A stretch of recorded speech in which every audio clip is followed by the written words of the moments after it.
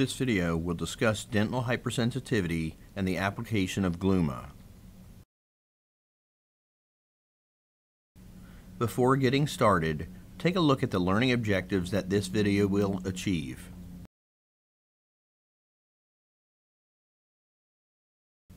Is this face something that's familiar to you? Or maybe you've seen this face on one of your patients during their cleaning appointment. Whether eating or drinking something cold, or even brushing their teeth, 1 out of 8 patients will complain about tooth sensitivity. Dental hypersensitivity is a short, sharp, painful reaction that occurs when areas of exposed dentin have contact with some sort of stimuli.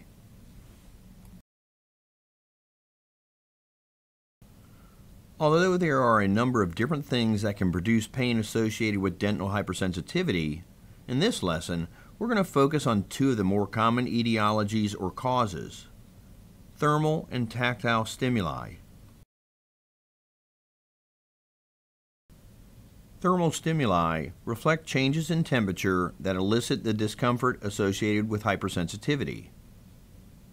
Examples of thermal stimuli include drinking something hot or cold, or even exposure to cold air. Most patients state that cold temperature is the most common cause for their pain. Tactile stimuli reflect discomfort associated with hypersensitivity when the exposed root surface comes into contact with something that causes the pain. Examples of these can include a toothbrush, eating utensils, and even the dental instruments you're using as you clean your patient's teeth.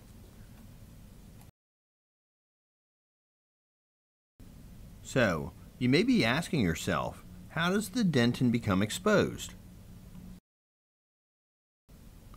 One of the more common reasons as to why the dentin becomes exposed revolves around toothbrushing.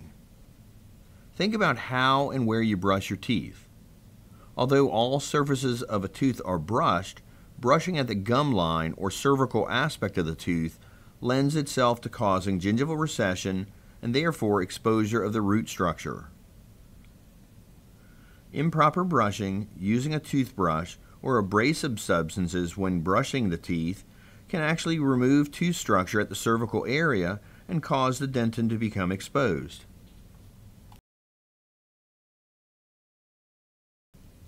Now, maybe you're asking yourself, why would the patient experience pain? To talk about the reason why pain is felt, we need to return to early tooth anatomy.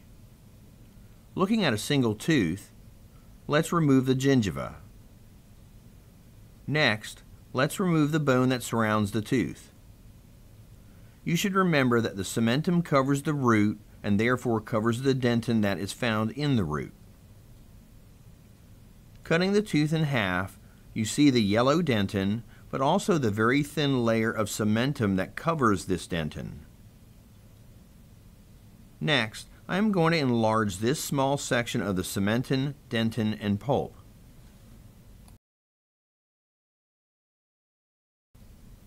As you remember, dentin is made up of thousands of tubules. Although these tubules are hard, they are similar to a straw and are hollow. These tubules run in a direction that goes from the pulp to the outside of the tooth. The cementum covers the outside aspect of the dentin. By having the cementum cover this dentin, the tubules are not open. If a patient has no cementum or loses their cementum, you can already guess that this will be an issue. The tubules are open and sensitivity is experienced.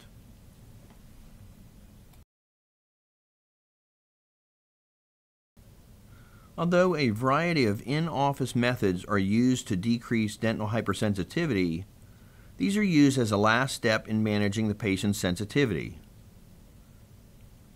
Today, we will focus on one of the main in-office treatments that's used, the application of Gluma.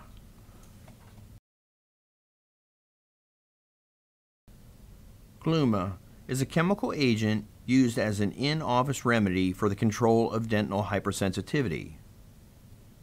The chemical agent used in Gluma is called glutaraldehyde. Gluma is applied to exposed root surfaces where it works by occluding the dentinal tubules.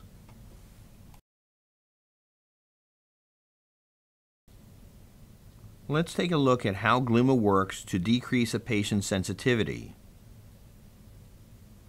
By applying Gluma on the exposed dentinal tubules, it fills in the openings of these tubules.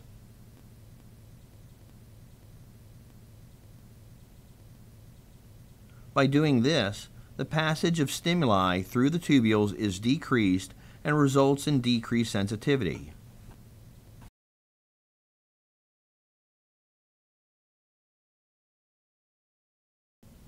To place Gluma on a patient, you will need the following supplies: Gluma Desensitizer, a single-dose applicator, cotton rolls, and 2x2 sterile gauze.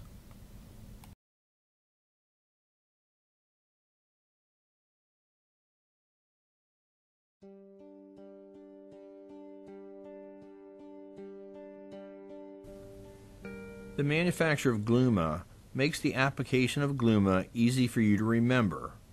They include a visual card that shows the application sequence. In this application, this patient, like most patients that Gluma will be placed on, is sensitive to air and cold. After gathering the necessary supplies, open the Gluma Desensitizer. To do this, twist the top in one direction until you hear a snap.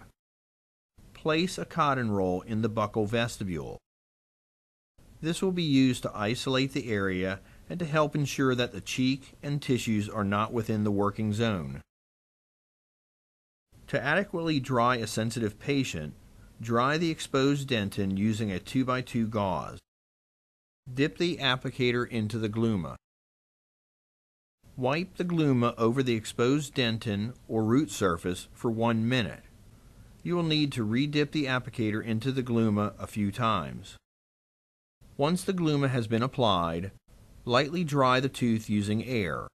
If the patient notes that the area is still sensitive, an additional application of Gluma can be done. Additional follow-up appointments may be needed for the reapplication of Gluma. So to review: isolate, dry, apply, and dry.